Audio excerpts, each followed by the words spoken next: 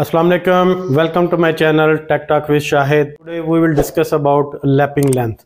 Lap is the most weakest point of any structural element as we discussed in our last vlog also, and its location is matters a lot for any structural element. We will do one example of a simple beam, and we will try to teach you how to decide the locations of lapping.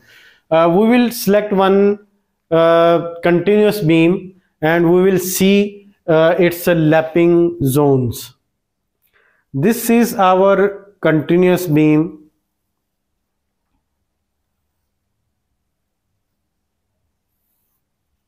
and we will give some dimensions for this. Suppose this length is 10 meter and it's continue on this side. First we will see, as we discussed in last vlog also, for bottom reinforcement lapping and top reinforcement laps, and we know our bottom reinforcement we can cut this bottom reinforcement up to L/8 on both sides. L/8 on both sides, and top reinforcement we always required up to L/3 on both sides. L/3 here also it can be L/3 or L/4 length. So why we show this arrangement shows that if we provide lap away from L/8, that will be weak, and when it goes up to center, so it will be more and more worse.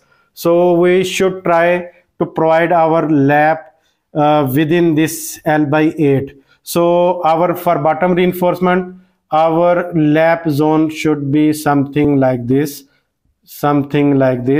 and our lap zone for top reinforcement, this should be between this to this. So since it's a continuous beam, so same arrangement will be applicable for other beams also. We will discuss for one span.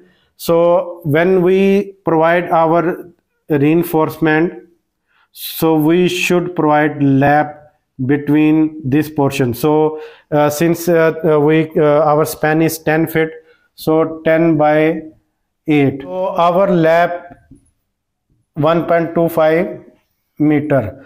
So our lap should be within that length 1.25 meter. So if we are using this 12 mm bar and 50 Ds, we consider, as we discussed in last vlog, 50 Ds requirement of vlog. So 50 into 20 means 1 meter, 1000 mm.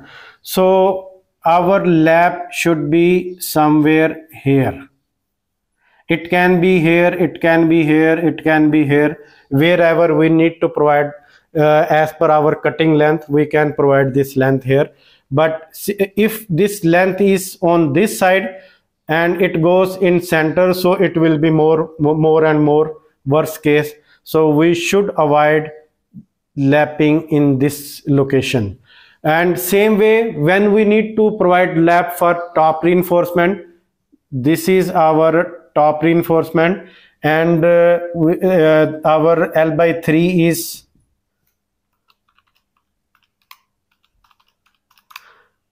3.3 meter. So lap should be after 3.3 meter. So this is our length here, 3.3 here. So remaining is 3.3 again. It will be middle. So in 3.3 we can provide either here or here, wherever we need to provide as per our cutting length or required bar length. So we should provide this lap within this lap zone, anywhere in lap zone, but it should not be away from this lap zone.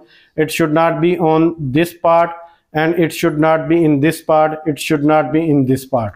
So like this we need to decide lapping zones for our beams. Now we will discuss something, lapping zone for columns. Let me clean this whiteboard, so then we will draw again for beam. Now we will discuss lapping zones for columns. Suppose this is our column, and its footing is here. So here is first slab. This is our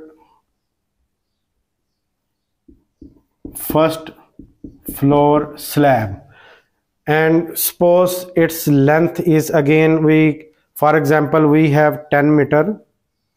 So our ideal location will be somewhere here or somewhere here, and this length we should not provide this in within L by 4 or L by 4.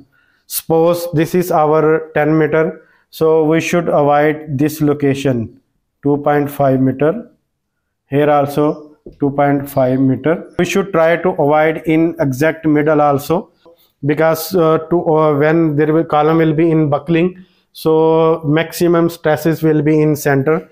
So we should keep our lapping zone something here, not within L by 4 and even not in the center. So this will be our perfect location for lap. We should not provide lap here, we should not provide here, and we should avoid here as well. So we choose our lapping locations for column. Then a little bit we will discuss about slab also. For slab it's almost similar like columns. Suppose this is our one panel, and there are beams here.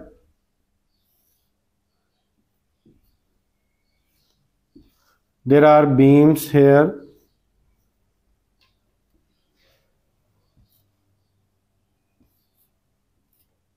There are beams. So if we provide our reinforcement something like this, as I told you, it's almost similar like a beam. For bottom reinforcement we should provide our lap on near the edges in L by 8 area, and we should again avoid lap in same locations. We should stagger. When we provide lap for top reinforcement, that should be away from L by 3. So for top reinforcement our lap zone will be here, and for bottom reinforcement our lap zone will be something like this, as we discussed for beams.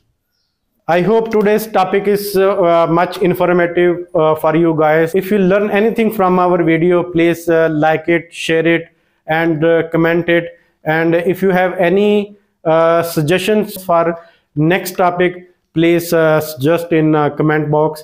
We will try to cover in our coming vlog. Till that, thank you so much.